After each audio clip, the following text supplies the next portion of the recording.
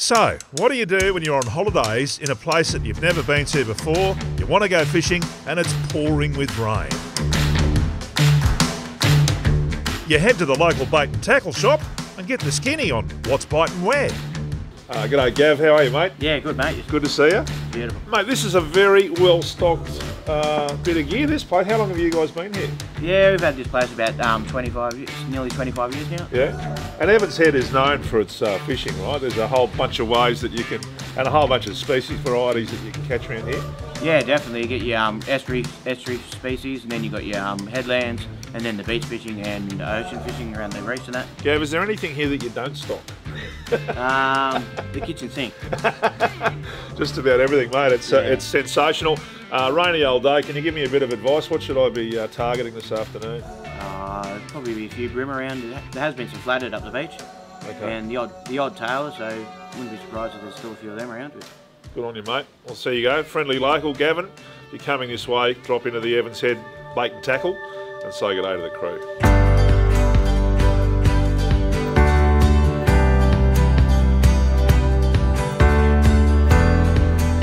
So armed with a heap of good local advice and plenty of optimism, we've donned the wet weather gear and we're going fishing.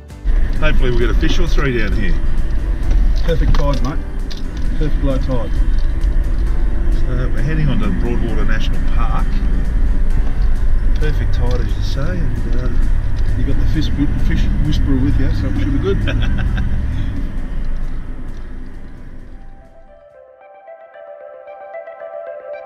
There's nothing better than a beach drive with a mate, and Tony is on gutter watch today. We've done plenty of beach fishing on Fraser Island together, but we've ventured south about 3 hours from Brisbane to the tiny beachside town of Evans Head to wet a line and hopefully land a tailor or two.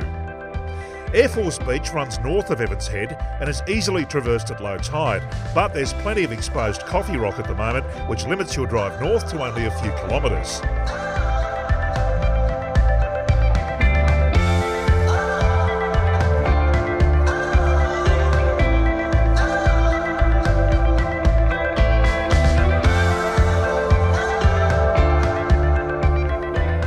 The tailor fishing looked promising, but sadly we're not getting the results that we need from the gang hooks, so it might be time to mix it up a little.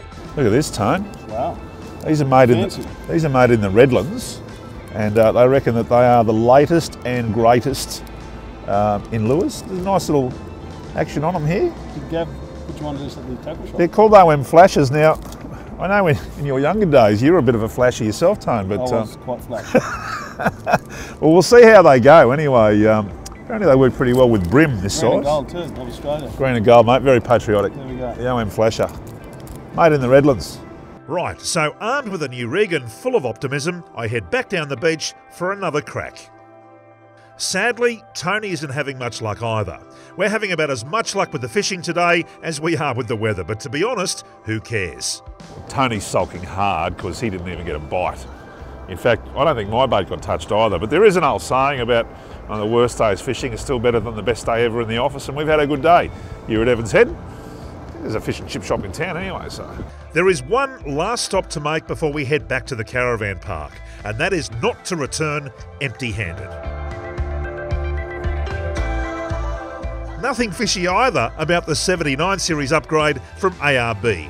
If you would like to toughen up your rig with absolutely no guarantee of catching a fish, head into your local ARB store.